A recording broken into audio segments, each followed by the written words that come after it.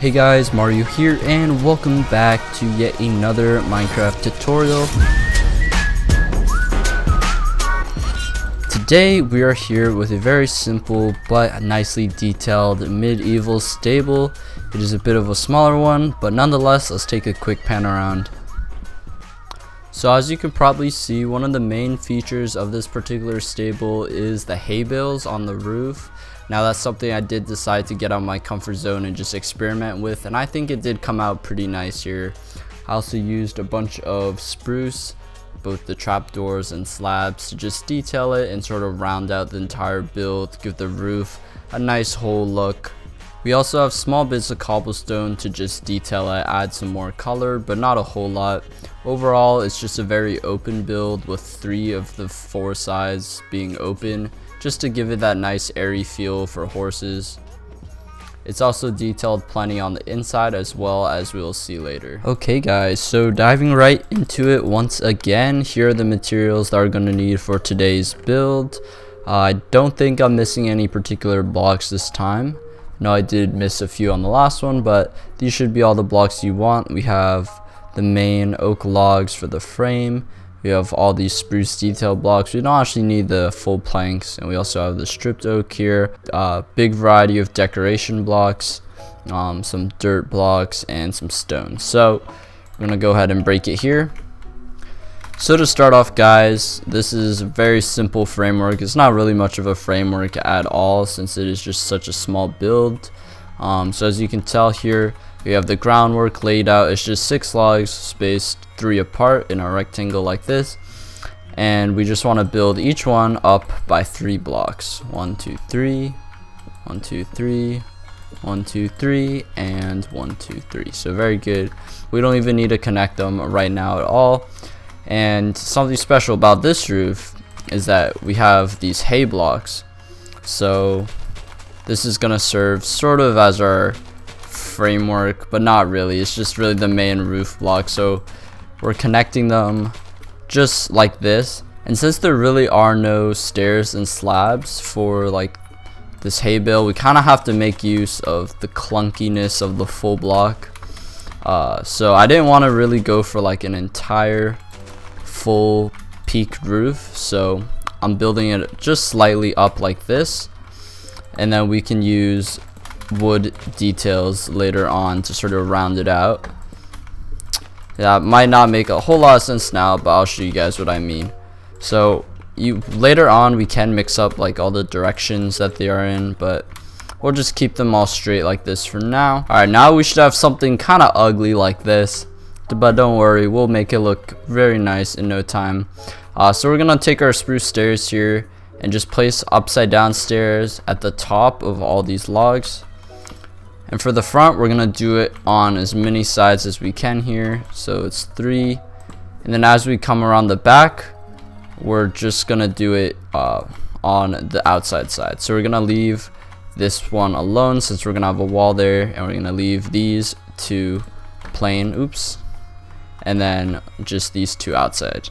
So that is what we have. And now coming back around to the front, we're gonna grab our spruce slabs here and just make our simple shallow little roof peaks. So starting from one end here, we're gonna place it at the top, then slowly make our way up, peaking right there, start it on top of the stair and join it together. So we can start back from this corner, gradually go up like this, and then meet up with it. So now that we have the front of the roof done, we're gonna finish off the top and then head around to the back wall. So now for the top here, we're just gonna grab some trapdoors, place them at the lower side of this slab like so. We're gonna go 2, 1 slab, and then 2 trapdoors. We're gonna go 2 trapdoors, and then 2 trapdoors. Alright, now from here, we're gonna head around to the back wall here, go with the cobblestone foundation just at the bottom. In the middle, we're gonna have upside down cobble stairs for some extra detail and depth. Then we're gonna have stripped oak running all the way up. and at the top block here.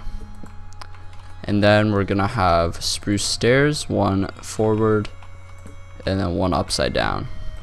We save the middle block for a nice little fence window like so. Now that we have the back wall created, we can sort of just mimic the front here and create this shallow peak with the slabs once more. So we start in this corner, gradually go up and meet it like that. Start in this corner, gradually go up. Alright, so now that we have the general structure of the roof down, we have a couple more details to do on the side. But first up, we'll get all our fences down here. So just have fences running down the sides of these and one in the middle to split it. Now with that, towards the front, we want 3 fence gates just to allow easy passage in and out of the stable for our horses. You can just open all of them up and leave and close it when you want. Alright, now we're just going to wrap up the roof and then continue on with the rest of the details, because this is pretty much the entire build just without the details.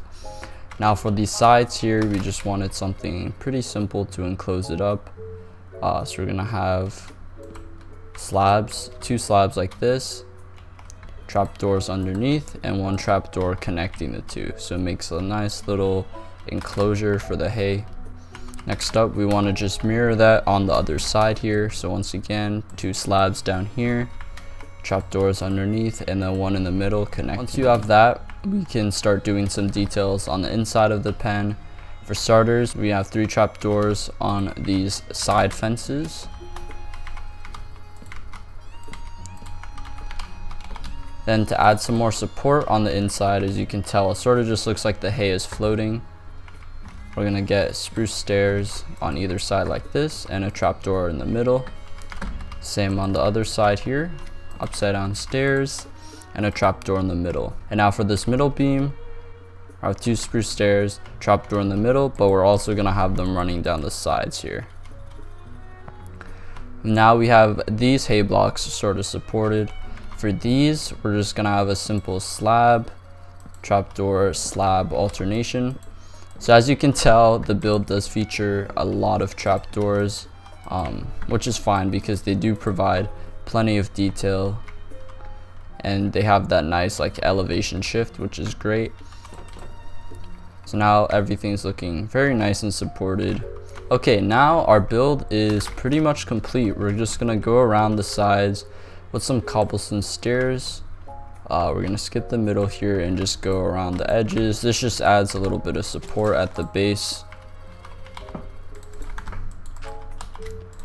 My game sounds are quite loud this tutorial, so I apologize for that. Okay, now we have those cobble stairs and we're gonna go around with buttons as well. Like so. One here, here, here, and here. I will have one. No, I don't think we'll have one there. Okay, now your general structure of the stable is completely done. Most of the detailing is done as well. We can actually dive inside the pen itself. So we can grab our dirt blocks, some coarse dirt, podzol, and path blocks. Of course, if you're gonna make this in survival, you can just grab yourself a shovel and till them yourself. So before you do that, we're gonna put down a cauldron with some water. Doesn't exactly matter which particular spot you want to place it in, just somewhere a little bit out of the way. You can still fit your horse in it, but it's a nice detail piece. And then we'll have some hay bales as well. Again, make sure you still have enough space for your horse with all this detailing in.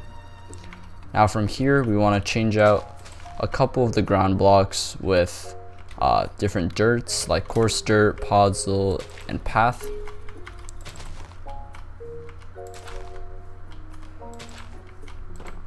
This just gives it that like poopy brown look, you know. Which is always very nice. Well, not nice per se, but it's a good touch in like any animal themed build, especially in a pen here. Adds quite a nice bit of detail.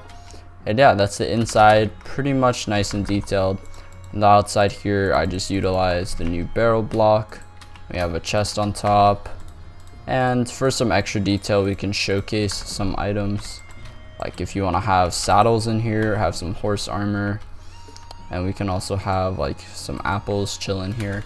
So yeah, that is pretty much a wrap on the build. I know it's a bit of a shorter tutorial.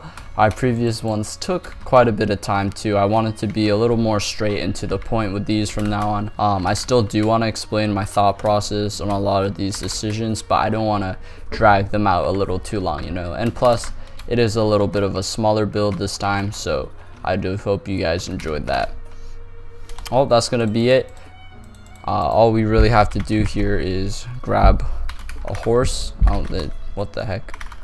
Horse spawn egg, not spawn horse. Okay, yeah. Oh no, okay, you're good, you're fine. See, that shouldn't happen in a real life scenario. Yeah, so you got your horses in there, you got the horses in the back, and if you really want, you get the horse tack that's attached right here. You can get the hat that's matte black, and the boots that's black to match.